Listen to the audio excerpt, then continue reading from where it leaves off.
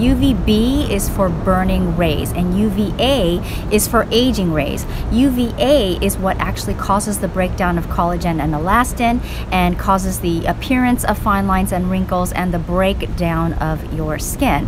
And most sunscreens are actually formulated for UVB rays to prevent burning of your skin.